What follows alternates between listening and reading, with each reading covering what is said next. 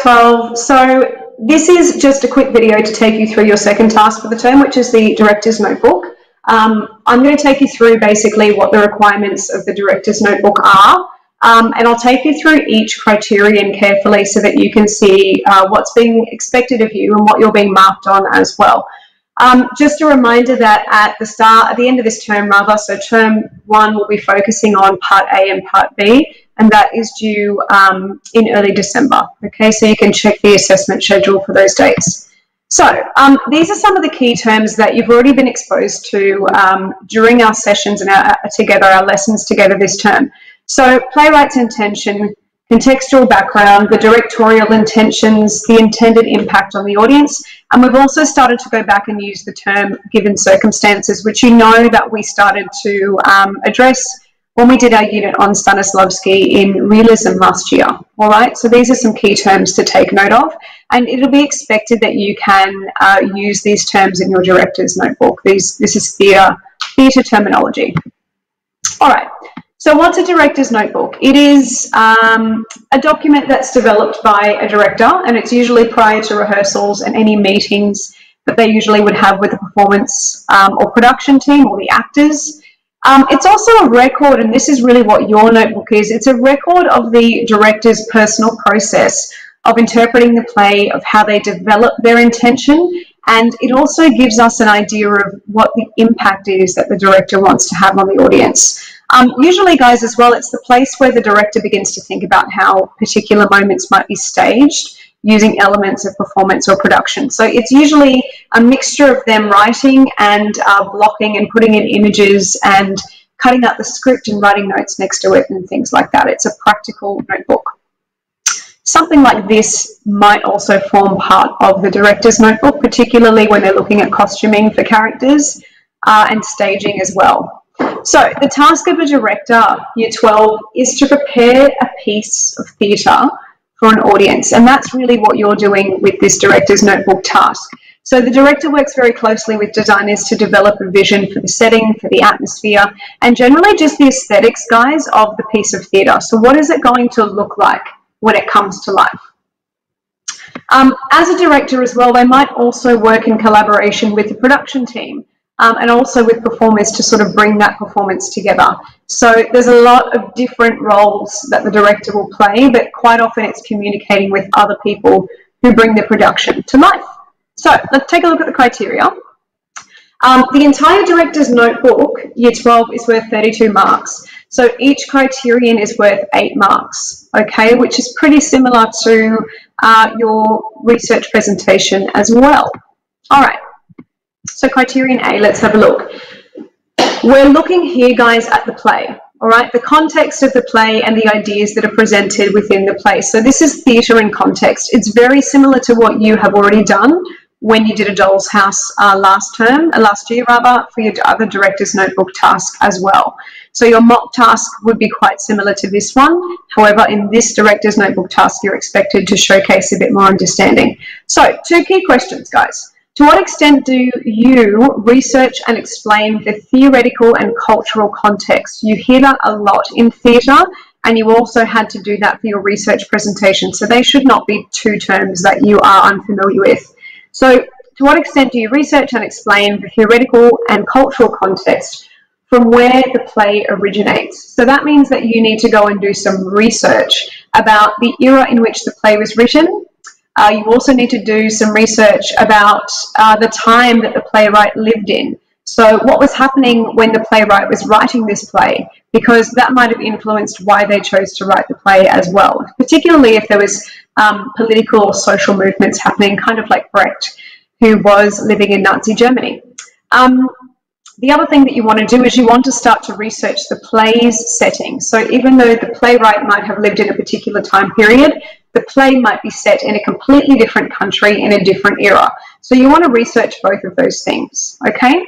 And the second question is, to what extent does the student explain the ideas that are addressed in the play? And how do you explain how the playwright presents these ideas? So generally the playwright is one person, but sometimes a theatre company will write the play as well. So we're going to go into detail about this later in today's lesson. All right. So in order to do well in criterion A, in order to be excellent, you need to present and explain.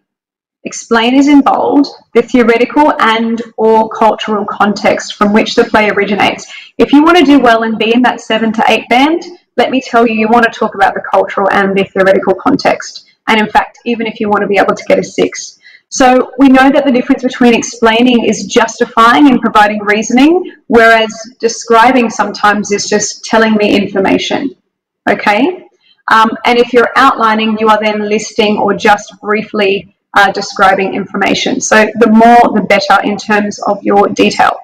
And then secondly, the student clearly explains the ideas addressed in the play text and how these are presented by the playwright. So you really need to be able to talk about themes here, guys, and maybe key issues that are presented in the play. All right, let's take a look at criterion B. I'm going to have to go backwards for a second. Criterion B. This is something that we've been already starting to do this term, so it should be quite fresh in your mind. This is to do with what theatre exposure have you had as a student. So to what extent does the student present a variety of artistic responses, creative ideas and explorations of the play text? I'm going to talk about that in a moment. But the second part of criterion B is to what extent does the student make links to a range of experiences of live theatre that you've already seen? So there's two things that you need to be able to do in criterion B. Firstly, you need to explain, once you've read the play that you've chosen to direct, wow, that's cool. What's my vision for this? What are all the visions that I have for presenting this whole play? Okay, so this is the part where you literally get to let your imagination run wild. It's all the possibilities that you could explore in terms of creative ideas, how you might stage this, how you could possibly present a particular character, how the set might look. It's basically you brain vomiting all your ideas that you've had once you close that play for the first time, all right? A good way to do that sometimes is by mind mapping or presenting ideas in a table as well. Secondly, so your artistic responses to the play is one thing. What's my creative vision as soon as I finish reading the play? Secondly, guys, you need to be able to say how your experience viewing live theatre, and that can also be live digital filmed theatre, as we have been watching this term on Digital Theatre Plus. But you need to be able to say, look, I'm really inspired by She Loves Me, because when I watched the digital live performance from Broadway, I was really inspired and motivated by how the director chose to present the set. When the doors opened towards the audience, it actually invited the audience in. And you might talk about a different performance like Othello, which we went to watch last year, and how the minimalistic lighting created tension. So in this second dot point, in order to do well, you want to speak about at least 2 pieces of live theatre that you have already seen. One can be digital if you want it to be, or both can be digital, that have inspired your visions. As a director, maybe you've watched something and you've come away going, wow, I'd really like to try that out. So you need to make sure that you're doing 2 things, telling us all your ideas about the play and how you could possibly direct it, and then number 2, referring to at least 2 pieces of live theatre that have inspired you in terms of creating tension, emotion, atmosphere, and meaning. So criterion B, in order to do well, again, it's the explaining factor. The student explains their artistic responses. You don't just say, I think it would be cool to present this in a park. You need to tell me why. Why does that have any significance? What issues in the play might that, I guess, expand on if you presented it outside, for example? And this is done before you actually start to map out your whole director's notebook. So we'll go through that in our lessons.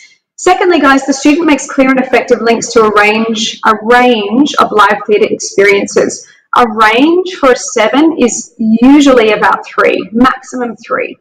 If you can do 3 to 4, 3 is enough though. In part B, that's completely fine.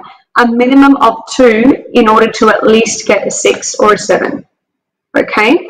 If you don't have enough references to live theatre performance in this section, you're going to be in the 3 to 4 or the 1 to 2 section, and you're also going to be in that section as well if you don't actually give me detail as to how those performances really inspired you or sparked some creative ideas. Guys, criterion C, presenting theatre. This is all about you now. This is about what you have in your mind as a director in terms of your intentions and the intended impact that you want to have on your audience. So the first question says, to what extent does the student explain their directorial intentions for staging the entire play? If I was to stage this play, because this is hypothetical, you're not actually going to present the play, this is how I would stage the play. These are the elements that I would use. This is where I would set the play. This is the sort of stage I would use. Now, you would need to support those intentions with a range of imaginative production and performance ideas. So what that means is this is all hypothetical, but you need to be able to put in some visual, I guess, insight into your director's notebook, pictures, images, sketches into this section. So we could see if you presented this, the entire play, this is what you would do, all right? The second thing, to what extent does the student explain the impact that they want to have on the audience? So if you presented this entire play to an audience of 300 people, let's say, what impact do you want to have on the audience? Okay? And the second part of that is, how do performance and production elements, so we're talking acting skills, we're talking movement, we're talking sound, we're talking lighting, we're talking costuming, we're talking set design, props, etc. All of those things that you make choices about, how would they work together to create your intended impact on the audience? So what impact do you want to have on the audience? And what performance and production elements are you going to use to help create this intended impact? And that's part C. Okay. So again, we're looking at the explaining and the describing, okay? Notice they say they're appropriate, effective, and feasible directorial intentions for the staging of the play text. This is consistently supported by a range of imaginative production and performance ideas. Notice that they say, Year 12, appropriate, and this is highlighted in blue, effective, and feasible. It's got to be doable. You can't say that you're going to go to Mars and present theatre to aliens. Could it happen? I don't know. But the point is, it wouldn't be feasible for IB theatre. The point is, make it manageable, make it doable, make it appropriate to the play, and that's where we always go back to the given circumstances and making sure that we address what the playwright's intentions are. Last but not least, criterion D. So in criterion D, Year 12, we're presenting the theatre.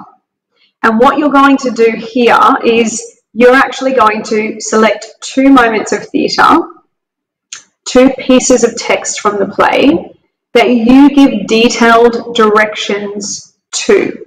So, to what extent does the student explain how they would stage 2 specific moments of the play? And the play text that you choose, the excerpts, cannot be edited, cut, or altered. It must be continuous text. You can't take a little bit from page 1 and a little bit from page 15.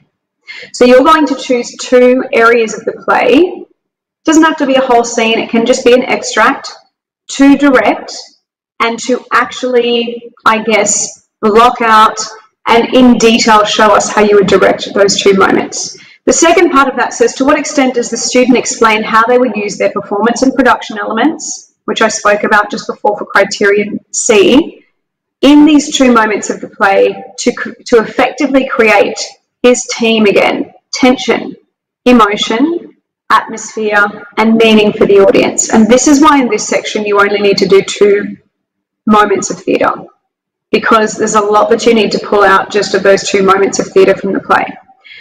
Candidates who only address 1 specific moment of the play will not be awarded a mark higher than 4 because they've asked you to do 2. So you can't possibly get an 8 or a 7 for this section. So the difference between criterion C and D is that criterion C is kind of you regurgitating all your ideas if you could do the whole thing, and that's a little bit less detailed than criterion D, because criterion D you'll actually present those moments in the script and you'll block out stage directions and you'll put in what each character's costume will be and the lighting and the sound, etc. So in a nutshell, Year 12, that is your director's notebook. I'm going to take you through as well a sample director's notebook. We'll go through this in detail in class together and what that director's notebook looks like. If you have a look at my screen here, I'm just going to take you through a sample. But the director's notebook is 20 pages, maximum of 20 pages. And so you can see that this student has really detailed their director's notebook clearly, and that's important. It should be easy to follow. So each part of the criteria should form part A, part B, part C, etc. You'll notice as I go through that, yes, there is a lot of writing, but the student, once they get to criterion C and D, they actually start to put in a lot of images. There's some sketches, there's tables, and there's lots of little flow charts and things like that. So it is a creative piece, but it also has to be explained explicitly, that is, what your intentions are. So you'll notice that here is part C and part D. Sorry, this is part D, and it's much more detailed in terms of blocking in the script, images, and explanations for the why she has chosen to do this. So I hope that gives you an idea of what to expect for the director's notebook. We'll go through referencing and things like that in the lesson, but that's basically an explanation of each criterion. And if you have any questions, always check back to this video and then feel free to ask me if something still doesn't make sense. I hope this has been helpful.